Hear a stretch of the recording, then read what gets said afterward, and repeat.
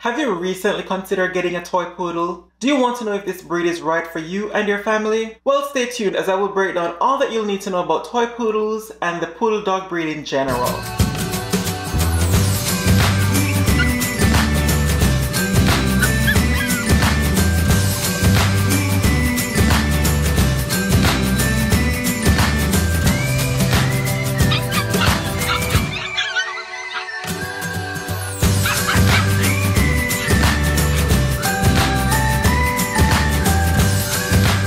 Hello guys, welcome back to the channel, and welcome to the channel if you are new here. I am Zion, and here we strive to educate you, the viewer, on everything fur babies, from puppy to adulthood. If you like this video and find value in this type of content, then please don't hesitate to smash the thumbs up button, subscribe to the channel, and turn on your post notification bell so you guys can be notified every time I upload.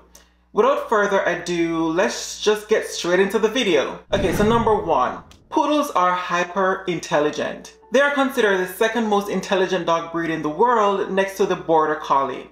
I must say that owning 7 poodles myself and counting, I can attest to this.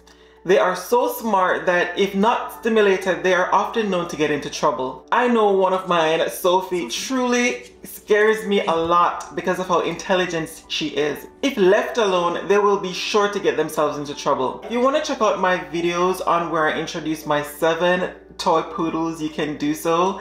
I have both males and females video introducing them to you guys, so you can check them out after this video. Nonetheless, this means that they are very easy to train using the usual technique of repetition, patience, and reward. They can easily grasp the concepts of each lesson, and it doesn't take them long to do so as well. Number 2. Poodles were originally bred for hunting. If you're new to the breed, then you may not know that poodles were originally bred to hunt. They were originated in Germany and were bred as water retrievers. This is where they would bring back waterfowls like ducks and geese that were shot by the hunters. So they're technically natural swimmers as well, as their anatomy was designed to be in water. Number 3. Poodles need to be trained to lead. Okay, because of their smarts, they are usually seen as the alpha breed in a pack of dogs. I will keep reinforcing Sophie in this video because of how typical she is toward my notes here. She has a very dominant personality, and so I have to ensure that she knows that I am the leader in the household, so that she doesn't assume that position. She would always get into fights with my other dogs, much so because of her dominant personality. So if you do decide to get a poodle, make sure at the very beginning assert yourself as leader and not allow them to make the decisions, as they will become very difficult to get under control afterwards. Poodles come in 3 sizes. There are the standard, the miniature, and the smallest size, the toy poodle. Now, there may be a 4th size in some literature, as the FCI, the International Poodle Club of the EU, recognizes this 4th size to be the Moyen poodle, which falls between the standard and the miniature poodle. The size classes are not broken down by weight, but by height in inches at the shoulders. Taking this into consideration, the standard poodle measures up to 30 inches or more in height, the Moyen poodle between 20 to 30 inches give or take, the miniature between 10 to 12 inches, and lastly the toy poodle less than 10 inches in height. I must note here that there is no such thing as a teacup poodle, nor there is any such thing as a giant poodle class. Please guys, this is a very huge pet peeve of mine. If you are a breeder, please do your research and avoid spreading these misinformation on poodle sizes. There's also no such thing as micro poodle. And customers alike, please do your research. And if you notice that through your research you know more than the breed, then a breeder, just move on to the next. Poodles are very picky eaters. So this I thought was very much so individualistic until I started acquiring more poodles. I noticed that they were very picky and they don't eat much at all. My 4-pound Maltese eats way much more than all of my poodles put together combined. Poodles are hyperallergenic. You may not have known that poodles have hair and not fur.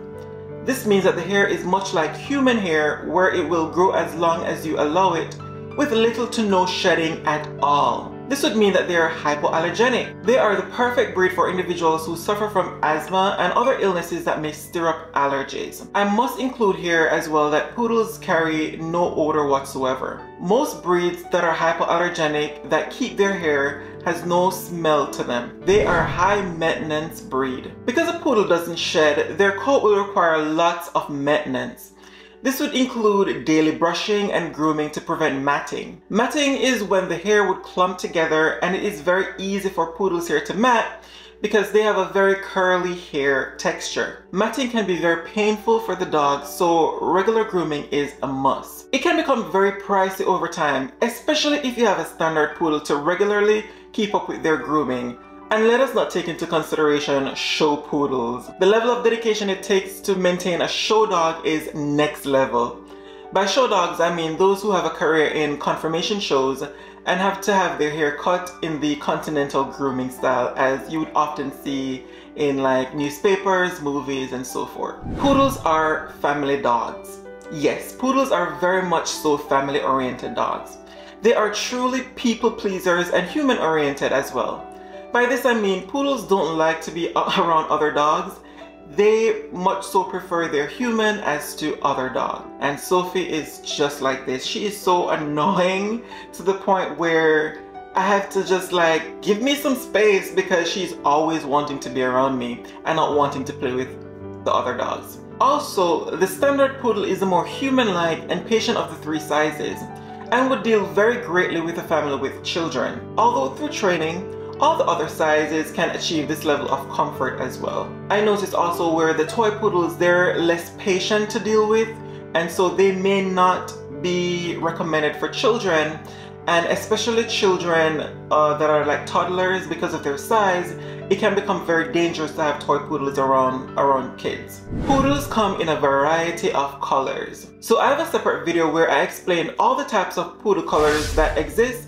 And so if you're interested in checking that out, you can do so after this video. Poodles come in so many color variations and patterns, and so some breeders may choose to specialize in only a couple of these colors, as it can become very difficult very quickly to produce all colors, as there exist do's and don'ts in color breeding poodles. Even so, you have several colors to choose from if you're in the market for a poodle, from black, white, apricot, red, brown, silver, silver beige, so on and so forth. There are so many colors, and they come in different patterns or markings on the body. Poodles are considered one of the more healthier dog breeds. They may live for an average of anywhere between 15 to 20 years if they're bred well and taken care of. They do come with the usual health problems, however, like hip and joint problems, for example, hip dysplasia. This is one of the more serious illnesses that may progress with time. It can, however, be avoided provided that your breeder does OFA testing on parent dogs. So this brings us to the end of the video.